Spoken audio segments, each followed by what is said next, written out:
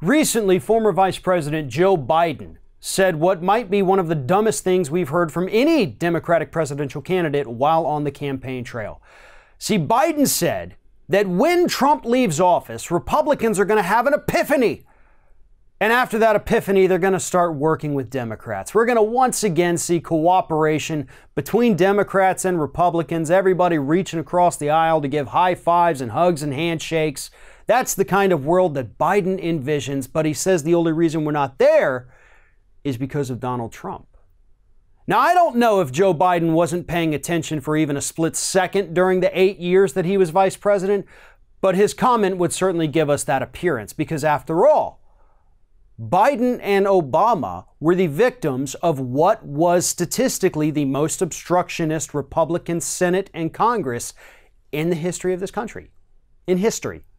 That's according to statistics. By the numbers, yep, obstructed everything you did. And I don't remember seeing Trump anywhere near that. That's just who the Republicans were. And yet Biden is consistently out there telling us we have to reach across the aisle to Republicans. We can't get too far left because we got to placate these moderate Republicans. Well, I have news for Joe Biden, and that news comes in the form of the latest round of polling. And that latest round of polling says, uh-oh, guess what? Those Democratic Socialist ideas being pushed by people like Bernie Sanders and AOC and Elizabeth Warren, they're actually hugely popular among Republicans. The latest round of polling shows us that the recent proposal put forward by Alexandria Ocasio-Cortez and Bernie Sanders to cap credit card interest rates at 15% is hugely popular amongst all American citizens, including a vast majority of Republican voters. Here's the numbers. 70% of Republican primary voters and 73% of Democratic primary voters said they either support or strongly support the proposal.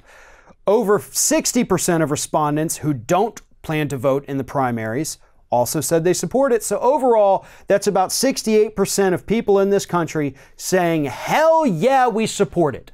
Only 13% of Republicans say they don't support it. Only 7% of Democrats say they don't support it. How many more of these polls for these hugely progressive anti-corporate policies do people like Joe Biden need to understand that the public doesn't want a mealy-mouthed candidate saying, oh, I want to make everybody work together? They want policy proposals. They want things that they know are going to make their lives better. And that is why the polling shows that not just this credit card interest rate cap is popular among Democrats and Republicans, but why things like student loan forgiveness are popular amongst majorities. Medicare for all, increasing the minimum wage to $15 an hour, banning corporate money from politics is hugely popular amongst every single party in this country. All of the Green New Deal, hugely popular. The list is endless, folks. But the thing is, every single one of these progressive policies, very progressive policies, Democratic Socialist policies, are resonating with Republicans.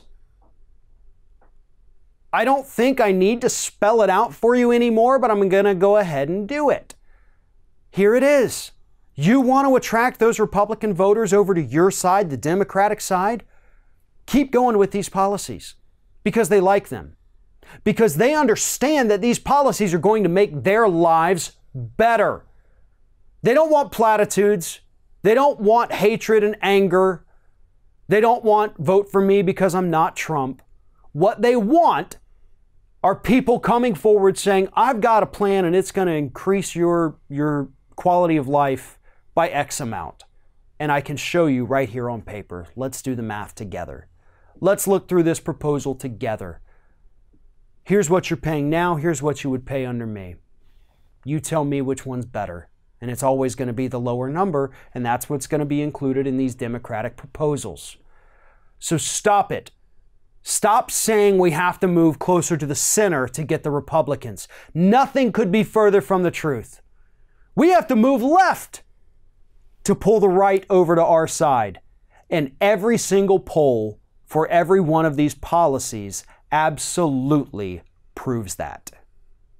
Thanks for watching, everybody. And don't forget, if you like what you see here, like, comment, share, and subscribe to our channel. And now you can also become a member of Ring of Fire and get exclusive early access to certain Ring of Fire videos all throughout the week. Just click on the little join button right below the video.